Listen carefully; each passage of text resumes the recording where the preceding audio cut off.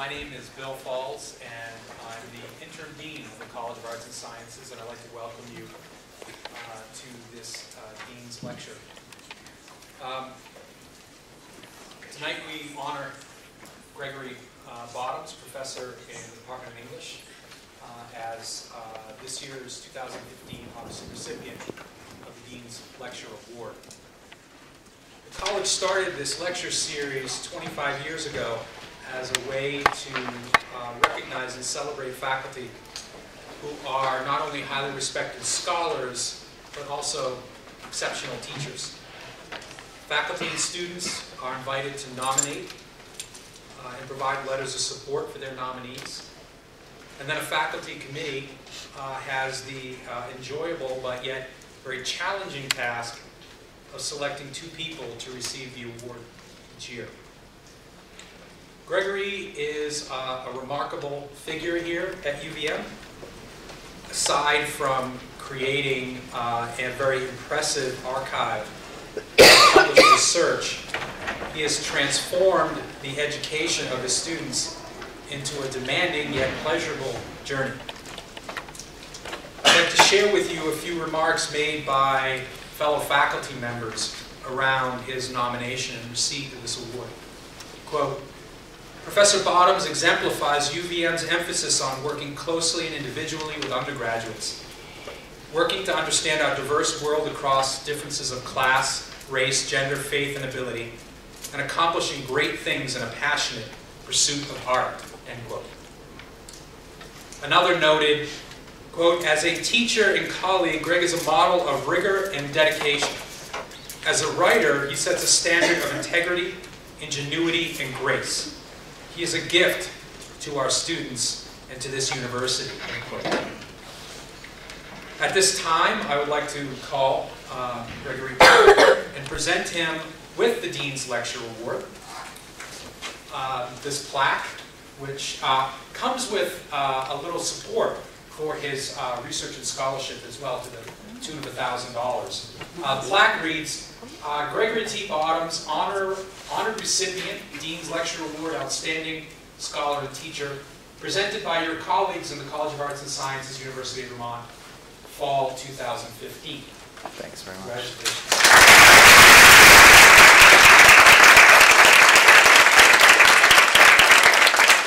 Although I know we're eagerly awaiting Gregory's lecture, let us first hear a few comments from one of your students, May Barron. May, excellent. And we will also hear from your colleague and chair of the English department, Val Rohde. So, May, please.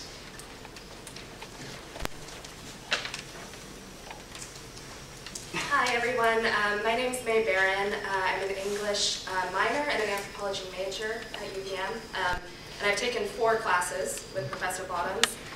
3 of these classes focused on creative nonfiction writing, and 1 of them focused on this form in addition to fiction and prose poetry. These classes and Professor Bottoms' teaching have honestly changed the way that I look at writing, the way that I look at myself, and also the way that I look at other people and the world around me. In these classes, I, like many other students, wrote about some very personal subjects, which were at times quite difficult to share.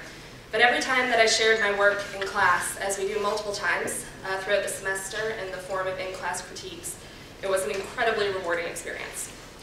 One of the things I appreciate most about Professor Bottoms is his ability to work with writers of absolutely every experience level in a way that builds us up and helps us see what's truly great about our writing. At the same time, he pushes us to keep searching for what will make it stronger and what will make the stories we want to tell clearer to the people reading them. Our critiques are structured so that each student will always receive both constructive criticism and praise for each of our pieces. This comes in the form of written letters and in the form of in-class discussions, both in large and small groups. For me, these discussions were a chance to speak with incredibly intelligent and supportive and open-minded individuals about our writing, and I felt extremely connected to my fellow classmates by the end of each one of these workshops. From Professor Bottoms, I learned not just how to read with a more critical eye, but also how to find the positive elements in work that might not otherwise have spoken to me at first glance, to see the people behind the writing, and to ask questions about what brought them to whatever place that they were writing from. From what I've seen, he makes every student who takes his class feel like their work is worthy of being read, and like every voice is worthy of being heard. And this is a message that I think all of us take with us, even after class is over. I honestly don't think it's an exaggeration to say that these classes have changed my life. Over the past 3 years, my confidence has, if not skyrocketed, at least significantly increased, and I now consider myself a writer, which I never did before. I see more options for my future and have a clearer idea of what I might have to offer to the world. I've started doing stand-up comedy, which is terrifying and wonderful, and also something I don't think I ever would have tried had I not been given such a safe and encouraging environment to talk and write about my life in the personal ways that I was able to in these classes. In other words, I got to find my voice, and that's an invaluable experience. Professor Bottoms is an amazing teacher and an amazing role model, and I'm truly grateful for everything that he's done. Thank you very much.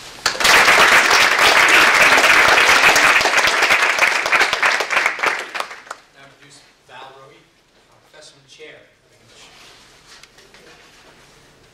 Excuse my voice, I've got a bad cold. It is my very great pleasure to introduce Greg Bottoms, who has contributed so much to our students, the English department, and to the college. Greg earned his MFA from the University of Virginia in 1998, came to UVM in 2003, was awarded tenure in 2007, and was promoted to full professor in 2011. He is a remarkably prolific, nationally acclaimed writer of creative nonfiction, the genre that includes memoir, travel narratives, and informative essays, as well as an exceptional teacher and a generous citizen of the UVM community. Greg has published writing on a wide range of topics, though the American South and masculinity are recurring themes. He first won acclaim in 2000 with his memoir, Angelhead, My Brother's Descent into Madness, which Esquire magazine named its book of the year. They called it a tour de force memoir, adding, Bottoms writes like a poet, he writes like he's on fire. Later books include 2 studies of outsider art and artists who are inspired by faith. Of one, The Colorful Apocalypse, esteemed literary critic Sven Berkowitz wrote, Greg Bottoms gets us deep inside not just the art, but the making, the visionary angst that drives these outsiders, these unassimilated originals, a savvy but also deeply heartfelt, intensely searching tribute. Greg has also published several collections of autobiographical short stories that examine whiteness, racism, and working class masculinity, often from the perspective of his younger self. I lost my place.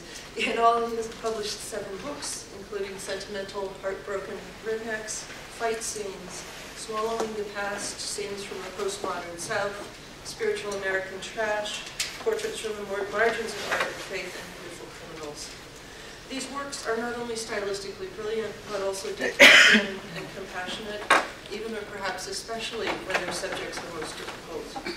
That's really who Greg is as a teacher and a colleague as well. A profoundly rational, ethical person who models for students not only what good writing looks like, but also what's at stake in writing. Perhaps best expressed in his own description of his work. He says the writer, at his or her best, is an astute and articulate witness. As May has attested, students from such classes as writing memoir, contemporary American autobiography, American travels, writing about the arts, the narrative essay, an introduction to creative writing, praise his empathy, his sense of humor, his detailed feedback, and his individual support for them. One student notes that he first took one of Greg's classes to fulfill a requirement, writes, that class changed everything for me. His classes have shaped the way I want to enter the real world and the careers I want to pursue. They gave me important direction at a time when I was lacking it, and it has been an absolute privilege to be his student for this long. Other students echoed this sentiment. One found Greg's class challenging yet extremely rewarding and fun. Another reported, I always left class with something new to think about. And a classmate as well thought, his obvious love of literature was inspiring. I am so very honored to be his colleague.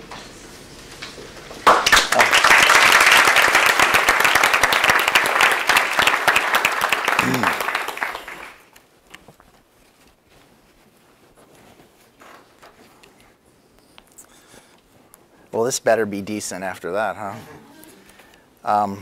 Thanks so much. Thanks to the dean, thanks to May and Val, thanks to my students, thanks to the college, thanks to the committee for choosing me out of all this. I'm going to pour some water. I don't know if I can talk and do that at the same time, so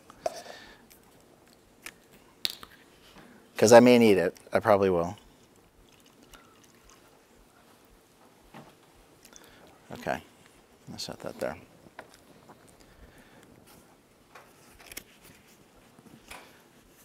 I have to take my glasses off. Okay, I'm going to read from the beginning of a book that I'm working on titled White Kid, A Personal History of Race, Racism, Class, and Culture in the South in the 1970s.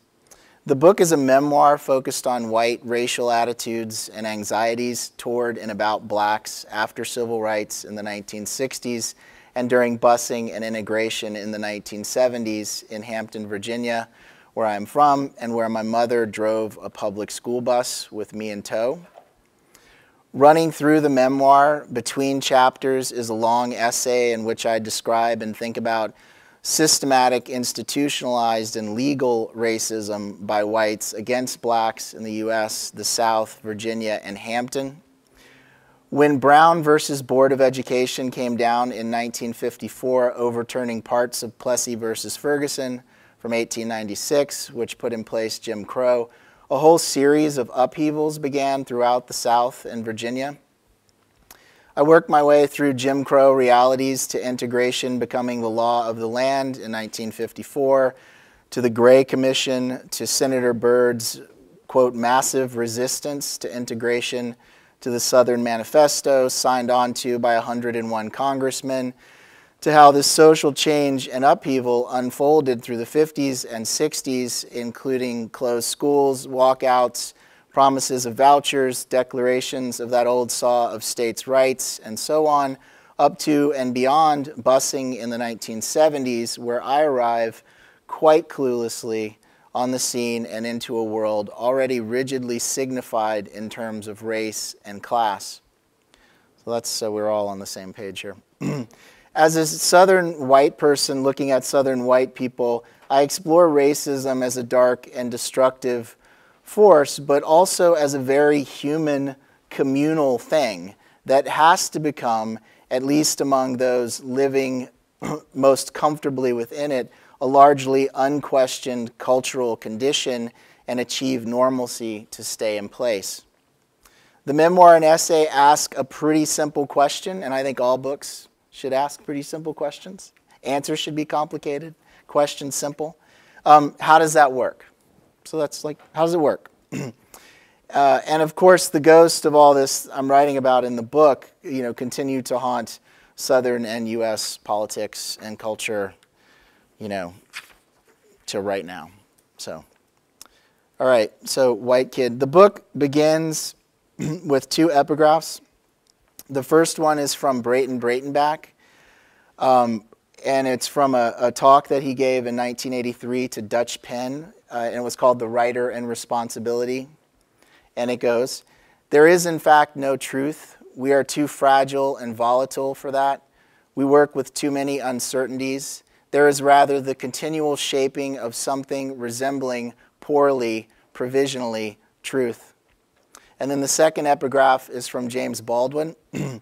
"American history is longer, larger, more various, more beautiful, and more terrible than anything anyone has ever said about it." So it goes memoir, essay, memoir, back to essay, and the essay just runs, it's like a 150-page essay that runs through the book with these kind of story vignettes. Okay? Can you hear me? Yes. If you can't, I'm sorry. Okay. Black preacher at the family reunion, 1979. In 1979, the year you were 8, your father's family reunion was held at a public park in Newport News, Virginia. It was a place of woods and creeks and picnic tables set against the eastern shore of the southern part of the James River, a few miles before it empties into the Chesapeake Bay. You heard more than one relative that day say they hoped the place wouldn't get overrun by the locals, meaning the packs of young black males on bikes or on foot from the surrounding poor neighborhoods. They were often there playing basketball on the cracked and faded courts. You and several of your male cousins, 4 or 5 boys you will remember, played war in the woods while you waited to be called to the picnic area for lunch, where 50 or so relatives, toddlers to the elderly, would chattily swarm around the splintered tables and pile their flimsy paper plates with fried chicken and salads from KFC, and all manner of cover dish appetizers and desserts, soft shell crabs, coleslaw, banana pudding, lemon squares.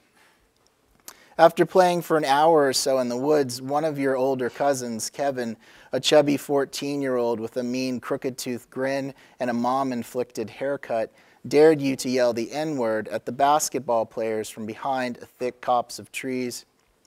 You were looking out at a full court of 10 older black boys and young men, most maybe 16 to 20 years old, muscles and sweat and back and forth joking. One older man, he looked about 35, wore athletic glasses with a band holding them onto his head. You thought he was a teacher, maybe a coach, because everyone listened to him. They waited to see what he would say when there was a foul, a potential foul. He was the center of their disbanding and reforming circles on the court. You stared at the men and boys, especially at the man you thought a teacher, who came across as a person of real dignity and authority, and then at the metal hoops and backboards, the falling down fencing rolled up in places like the edges of once wet paper. The rims were netless, the backboards looked indestructible, like big square storm grates, and you had been told, had heard many times, that that was because blacks, what a strange descriptor you thought even then, for people with widely varying shades of brown, skin, the color of skin widely varying shades of brown, would steal anything they could carry, even a heavy backboard. When you were very young, because of things white people, who are actually more pink or tan or beige, told you, and because you were a child, and when you are a child, everything said is the truth, there is no such thing as a word that is not the truth, because why would there be? You imagine the houses of black people were filled with pointless objects, stolen for the sake of stealing. Almost every word out of every mouth that you understood to be trustworthy made you believe that black people operated like rats, running wild in the secret streets, hoarding the unusable. I'm not going to do that, you said to Kevin, hiding from the court now in the deep green foliage, sweating in the heat, the wet sunshine, sweating from running and climbing the small hills, hills where Revolutionary War soldiers and Confederate and Union soldiers had walked and climbed and run and screamed and fought and killed and died. You were maybe 20 miles from where Dutch traders dragged and slapped the first African slaves onto American soil in 1619. Sometimes you felt the layers of time beneath your feet, or that is how you will remember it. Smell of honeysuckle, saw of bees, penny-colored pine needles, stripe of gold light stenciled onto green grass. Earth smell so strong it must have come from inside your own head. Virginia, childhood. You grow old, you go everywhere in the country, can travel the world, and you sit down to write a sentence, and you are still there. Yeah, you are, said Kevin. No, I'm not, you said, laughing, trying to make it seem as if the whole thing was ridiculous, would require no more of your attention. Kevin took out a knife, a little plastic knife from KFC, serrated on one side, translucent and blue-tinted, and held it up to your throat as the other cousins stood around watching. Though you won't actually remember them doing this, just remember that they were there and that is what they would do in a scene, and this is a story and you are a writer, so just go ahead and imagine the other cousins, 4 of them, ragged white boys with filthy clothes and knees and faces or whatever. Dirt-creased necks, black-edged fingernails. Tap into your repository of working-class white people stereotypes, if you like. Use trailer park as a placeholder in the draft. Do it or I'll cut your throat, Kevin said. You thought about it, yelling the word and then running, and it would all really just be a game, some fun at the reunion, but you didn't want to do it because the man you still believed was a teacher of some kind.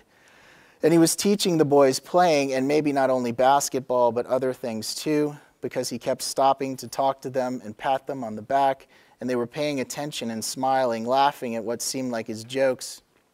You felt the cousins holding you, and you felt the dull knife edge saw across your neck, and you felt, you will feel it again later, remembering that electric sting, the hot blood on your skin, the panic slap of your hand on the wound. And later you showed your mom the cut at lunch but didn't say how it happened, and your mom said, "What happened, a stick?" And you said, "Yeah, a stick." And then she put a napkin against your neck. She lifted the napkin and looked every couple of minutes until the bleeding stopped, said, "Some stick, careful."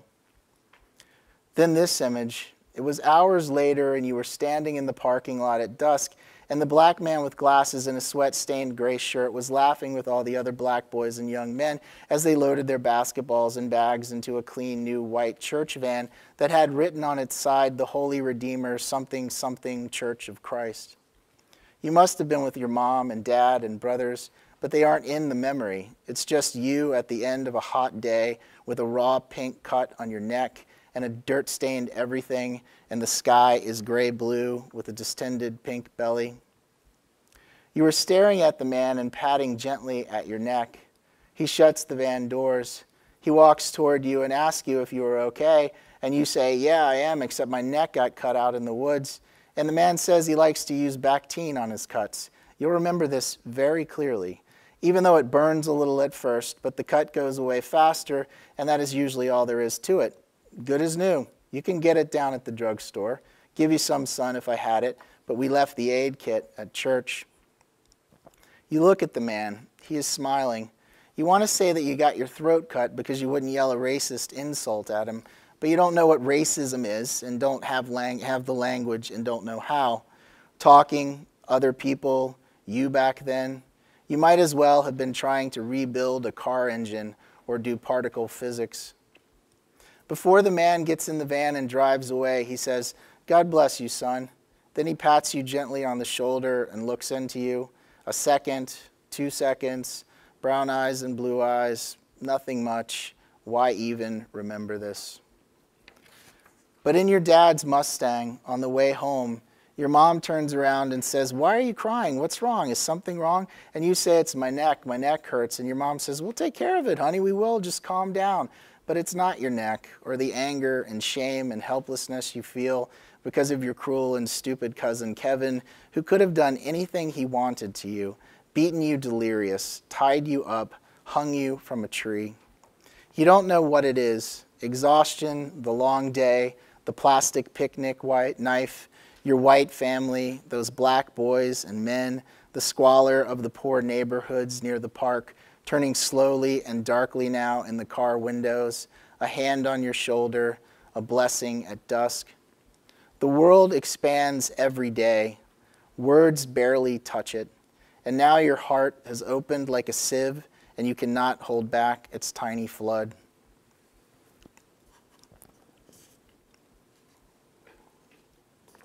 There is always the question of where to begin. I was born in Hampton, Virginia in 1970. My family, both sides, mothers and fathers, had migrated there with thousands of others from eastern North Carolina, Ahoskie, Windsor, along the western shores of the Chowan River, parts thereabout, to Tidewater, or Hampton Roads, as it is interchangeably known, in southeastern Virginia in the early part of the 20th century. They sought a better, more comfortable life and employment opportunities in and around what would later be referred to by President Eisenhower as the military-industrial complex. We are Scotch-Irish and English with plenty of unknown racial and ethnic filler, no doubt, but an aspect of identity politics and of American mythologies more generally is that they barely need to be built on an edifice of sturdy facts or reasonable and non-expedient interpretations.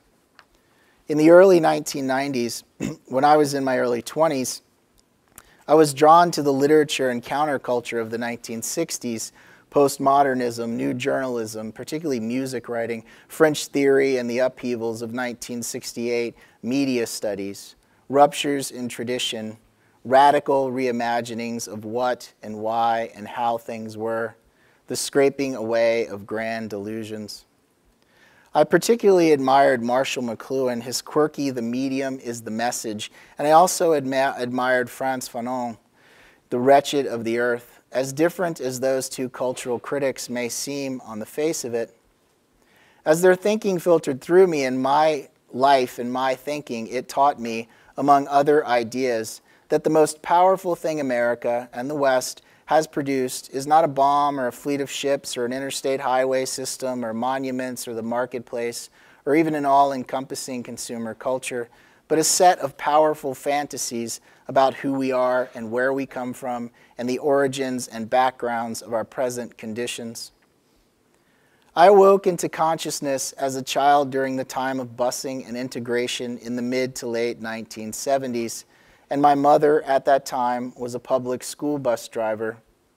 She was one of only a few white people whom I had never heard say something negative about a person because of the color of their skin. She was not highly educated in a formal sense. Like many women at that time and from the working class, she finished high school and assumed she would be a secretary or possibly, if she was willing to do a bit more schooling, a nurse or a teacher. But she had a huge emotional intelligence and compassion, particularly towards children. She took me with her on the bus almost every day. I had a first-hand view of one of the outcomes of civil rights in action without understanding any of it. From the ages of 5 to 10, I of course knew nothing of race relations or of how we arrived at the tense binary racial situation I inhabited or why. I was a product of history, as we all are. I like the idea of a child's innocence, mine, for convenient example, as a literary device. So you, of course, is me, but let's get out of the way now that memoir partakes of imagining because remembering partakes of imagining, navigating facts and the evolving processes and products of memory and identity to achieve symbolic truths about self, time, place, culture, custom, and belief. Language, as novelist Paul Auster wrote, is not truth. It is the way we exist in the world. One doesn't need to be a card-carrying deconstructionist to get that. This is a set of true stories, or as true as I can make them stories, about the absurdity and devastation of American racism and how it has been held in place by fantasy and fear. Racism is taught in our society, Alex Haley famously wrote. It is not automatic. It is learned behavior toward persons with dissimilar physical characteristics. And though white people have benefited from racism, that is just a large-scale historical fact. I also think it has been damaging in the way that holding on to a set of lies and illusions over time brings about spiritual suffering and mental illness, setting forth, to borrow a phrase from Gramsci, a great variety of morbid symptoms. I was a white kid who lived for a time at the conflicted center of black and white race relations in the South. The kid I was is in many ways a stranger to me now. I'm following him through the labyrinth of my memory, hoping not to get lost.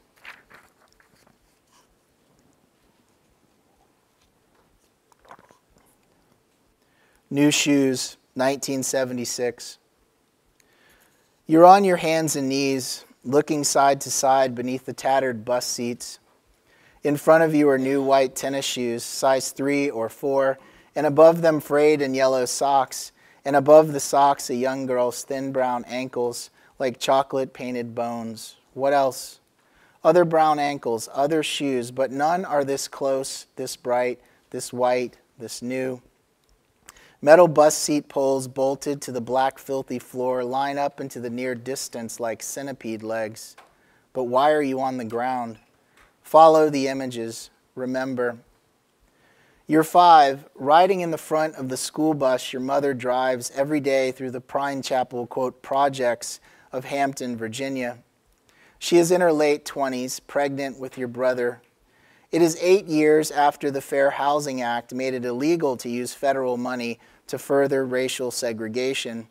The two of you are the only white people on the bus, and she is the only white person in the school system at the moment who will drive an all-black bus or go near Pine Chapel.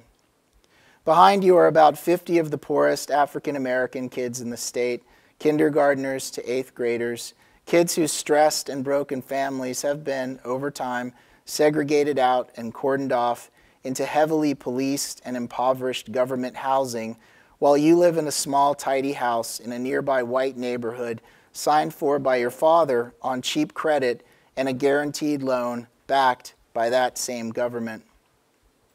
Each weekday morning and afternoon in 1976, only a few years after major desegregation lawsuits, you sit by yourself in the first loose spring-creaking chair behind Mom's driver's seat, legs dangling, listening to the talk, the laughing, and the cursing of the kids. Language is a marvel, almost a solid material for building thought, memory, fantasy. Most of your life is in your head. Such a good boy, people said. So quiet, but your mind is a rapids, anything but quiet. Perhaps you've dropped something, a coin, one of the plastic toy figures of Batman or Aquaman you always had with you then, something, and now you're on your hands and knees to pick it up. You can see all the way to the teal steel back of the bus, but it's these shoes that draw your eye, cheap, white, new. Shoes have meaning. Shoes tell a story. Not how you think, of course, not at 5. You're about 14 years from first hearing the words semiotics or ethnography, but something you seem to know because the teenage boys in your neighborhood wear blue Puma Clydes or bright white Adidas Stan Smiths with 3 green stripes or blue and yellow Nike running shoes with tan knobby soles. They parade these shoes. They runway fashion stroll them. Every day you can see the boys belong together because of their shoes.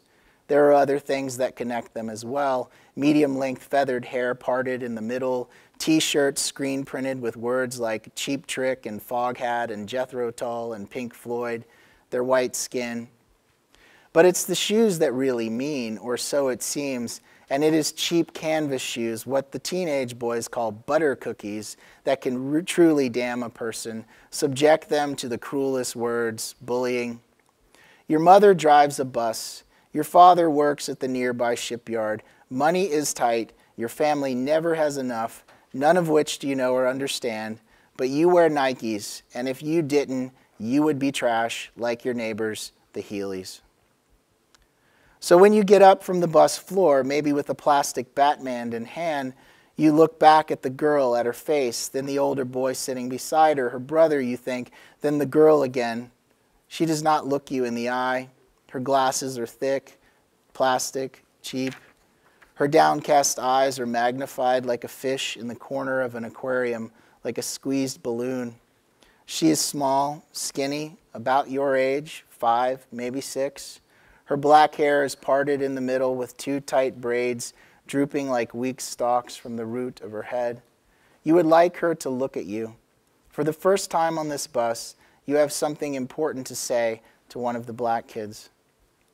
Before you got your Nikes, before your mother relented to your begging for Nikes, the older boys in your neighborhood laughed at your shoes every day when they walked by you as you rode your yellow plastic skateboard with the translucent rubber cement-colored wheels on your short driveway and the thump-tump uneven sidewalk in front of your house.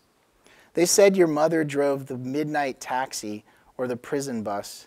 They said, check Tyke's kicks or nice moccasins, key, mo, therapy, then laughed, pushing each other. You didn't understand exactly what they meant or why your white canvas shoes from Kmart that your grandmother bought you were such a joke, but you felt the sting from their comments, their laughing, went inside. No more skateboarding, said Mom. Nah, you said, then sat on the flowered couch in the small, dim living room in the silence and the tea-stained light and the boredom. Time felt so big at 5, like an ocean to swim through, like having your eyes open while you slept, the hours a dark, unmoving sludge. You looked down at your shoes, such crap shoes, butter cookies. But then Christmas came and you wanted only one thing, and you got your blue Nikes. You're leaning over the back of your seat now. You and the girl and her brother are face to face inside the roaring tunnel of the bus. Did you have meanness in you as a kid? Certainly some, maybe plenty, But it's hard to know, really, since the child's mind is the adult's story, a thing you're making on this laptop, a tale we tell ourselves to grant some meaning to and approximate our past. But you remembered the older white boys laughing at your shoes, celebrating a new thing wrong with you. A hurt thing wants to hurt, that much you know. You say only 2 words, nice shoes. Then you laugh, your best neighborhood cool kid derisive, like spitting on those embarrassing no-brand shoes. The boy beside the girl, her brother, is the bus monitor. He helps your mother keep a lid on potential violence, which hums in the air some days.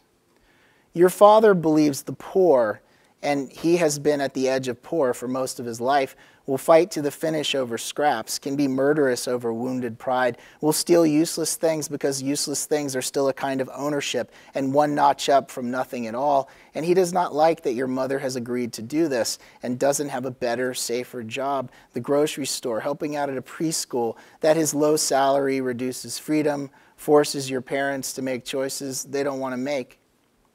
The girl's brother is like your mother's fight cop. Mom says he is a gentleman, going somewhere. No fights is her one rule. Want to fight, he says to kids, standing up, eyeing them, get off the bus and kill each other. Nobody cares, but no fighting on the white lady's bus. He scowls at your laugh now. You think he must share your opinion of the girl's shoes. You assume everyone understands that she should be wearing Nikes, not those sad $2.99 Kmart specials. This is inviolable logic. You learned it from the cool boys in your neighborhood. He doesn't laugh. Instead, he leans in toward you. You look at him, listen. You're still smiling. He helps your mother. He can be trusted. He looks at his younger sister, who never talks, who holds his hand at the bus stop, who sits with him every day, sometimes right up against him, holding his arm, her head on his shoulder.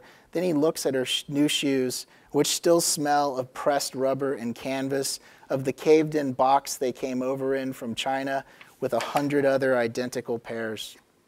Quietly, so your mother cannot hear, he says, "What are you laughing at? I bought them damn shoes. I'd take one off and beat your little ass with it. Your mother wasn't sitting right there. Turn around, boy, before I slap your face." Little electric shock goes right through your forehead and all around inside your skull, staticking every thought. You turn around, heart a marcher's snare. You hold your picked-up toy, Batman or Aquaman, tight in both hands. You cross and recross your shins as if to hide your expensive Nikes. At home, you lie sock-footed on the flowered couch and watch Tom and Jerry wordlessly torture and terrorize each other. You do not mention to your mother what happened on the bus, what the girl's brother said. The next day, walking out of the slappy screen door of the house for the morning route, she asked why you aren't wearing your new shoes.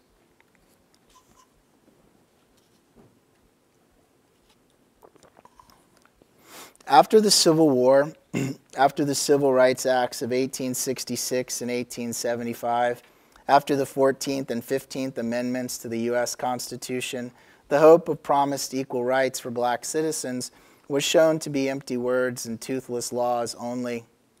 In 1896, in Plessy versus Ferguson, the U.S. legalized separate but equal facilities and services for blacks, which was separate and catastrophically unequal, cementing the social and cultural condition of white privilege and institutionalized racial supremacy for one group and racial subjugation for another, which I only began to learn about in any specific historical sense in my 20s during my counterculture-obsessed years by reading W.E.B. Du Bois' 1903 book, The Souls of Black Folk. We are a country founded on notions of freedom, liberty, and Christian morality. We quickly condemn crimes against humanity in other parts of the world, yet it is hard, even now, to fully acknowledge our own crimes. The state of Texas, only one example, doctors its required high school history textbooks in 2015 to suggest that slaves were workers remembered by landowners for their songs and folk tales. Let's imagine some branding spokesperson for American power centers have, for some time, been able to say that race is a wound in the American psyche. We can acknowledge that. Even fairly conservative whites in the South, and I know many, can accept Frederick Douglass's and John Brown's idea that slavery is America's original sin. We can acknowledge that too. But we have trouble with directness. Some words are like harshly revealing mirrors held too close to the face. For instance, it is difficult to say that the white Supreme Court of the United States in the Dred Scott ruling of March 6, 1857, written by Justice Taney, regarded blacks as an inferior and subordinate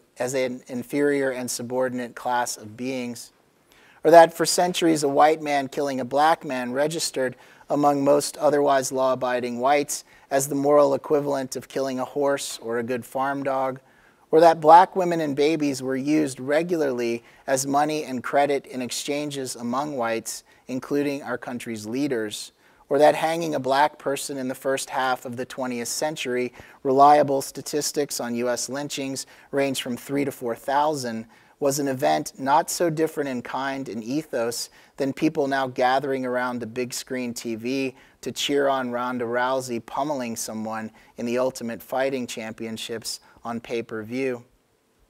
I remember reading a notice in the pre-Civil War archives of a Richmond, Virginia paper for a missing slave who could be identified by the thick scar tissue around his wrist and ankles from shackles.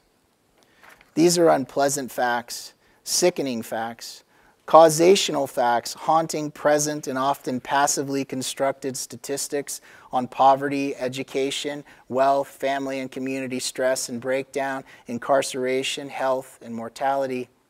We seem to have perfected complex social psychological methods that deflect our attention from facing these facts every second of every day. I think of it sometimes as an impressive magic trick. I'm still trying to figure out how it works. And I'm trying to understand white people in the South and Jim Crow, trying to understand where I come from, since I went through 12 years of public education at ground zero of American slavery and lived inside its deforming and deformed and deforming effects and magical thinking and mystifications without ever, not once, hearing the phrase Jim Crow inside a school. If, as a boy in Tidewater, Virginia, I could have sifted through the layers of time beneath my feet, I would have found that on my patch of land, my place, my home, my secular and spiritual site of comfort, Plessy versus Ferguson, among 1,000 other laws and policies and practices, helped calcify injustice and American apartheid, and then normalized it to such an extent that white boys like me could walk through this world of injustice with smiles on our faces, accepting what had been wrought without pangs of conscience or perhaps even notice. In 1958, Welshman and Birmingham School cultural critic Raymond Williams published the essay "Culture is Ordinary." I still remember reading the essay for the first time when education was becoming cool to me and thus worth pursuing, because coming from where I came from, picking up some better understandings of the world and its workings, a passable ability for abstract thought and connection, sometimes felt a little punk rock. Intellectualism was a stigma rather than an asset. My father, whom I loved, once asked me if I was going to college where I studied English and journalism just to stare at the moon and hope to figure out the meaning of life. This passage from Williams might have been my first introduction to the idea that there were powerful and unperceived mental environments at work on me. Quote, "Culture is ordinary. That is the first fact. Every human society has its own shape, its own purposes, its own meanings. Every human society expresses these in institutions and in arts and learning. The making of a society is the finding of common meanings and directions, and its growth is an active debate and amendment under the pressures of experience, contact, and discovery, writing themselves into the land. The growing society is there, yet it is also made and remade in every individual mind. The making of a mind is, first, the slow learning of shapes, purposes, and meanings, so that work, observation, and communication are possible. Then, second, but equal in importance, is the testing of these in experience, the making of new observations, comparisons, and meanings. The questions I ask about our culture are questions about our general and common purposes, yet also questions about deep personal meanings. Culture is ordinary in every society and in every mind." End quote. Culture is ordinary, yes, but to me as a boy, as the white kid of these stories, it would have been as invisible to my attention as the air. For decades, a boy like me in Jim Crow, Virginia, in the South, would have been trained by the ordinariness of culture and the acceptance of this culture to take for granted that black people were not worthy of going to white schools or voting or using toilets or water fountains for whites or eating in white restaurants. This is the least of it, and the list could go on and on.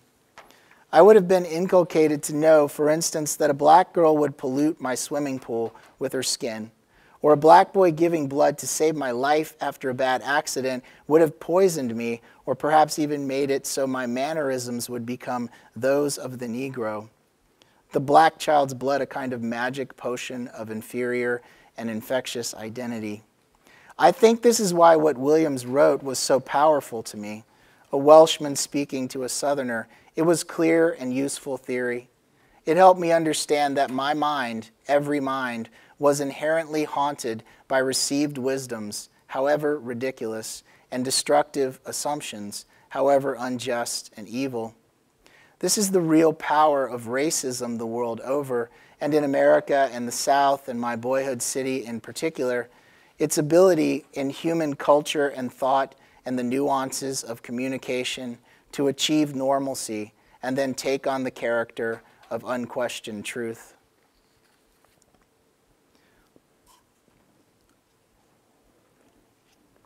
One more short memoir.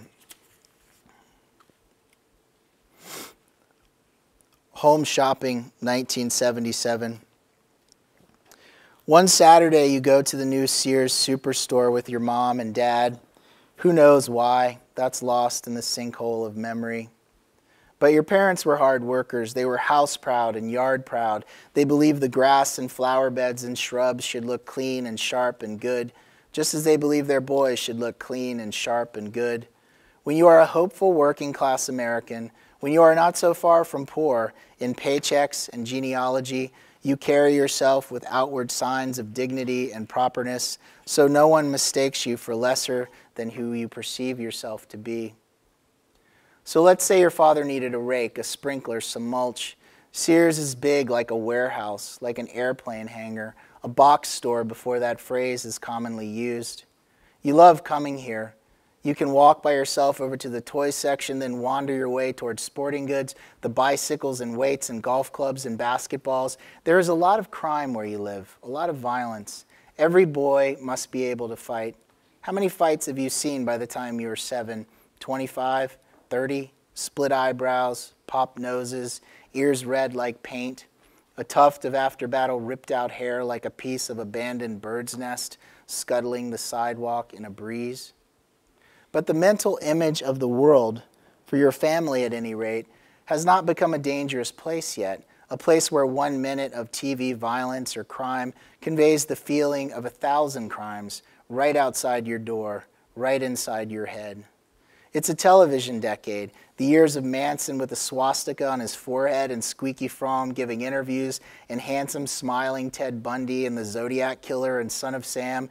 And these are distinctly American characters delivering distinctly American chaos and sex and murder and apocalypse, and their stories come filtered through and shot out of a box into your small living room, and yet you roam through neighborhoods and stores and fields and parking lots.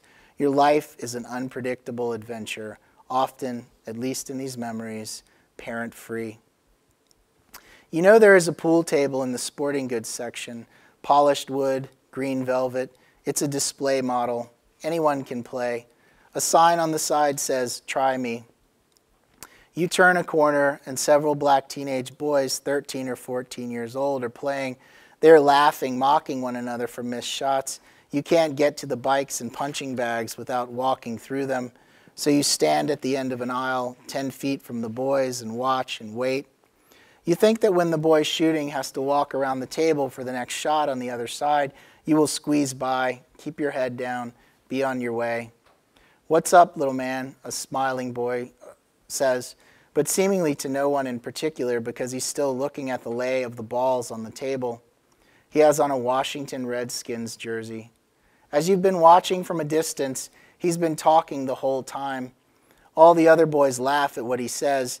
In fact, when he did a white country boy voice a few seconds ago, making fun, you think, of one of the white clerks who has been walking around watching the boys, you smiled.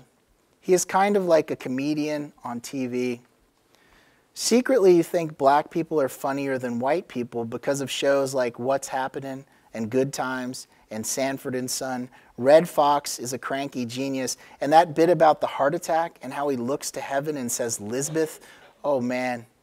Even though many of the grown-ups you know are more like Archie Bunker in All in the Family, but somber, with no laugh track or opening or ending credits. And are you supposed to be with Archie or against him when he says words like coon and faggot and treats his wife like a maid?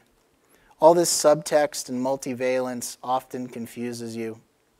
The funny boy stands up after a shot and turns and looks directly at you. He says, "I said, what's up, little man?"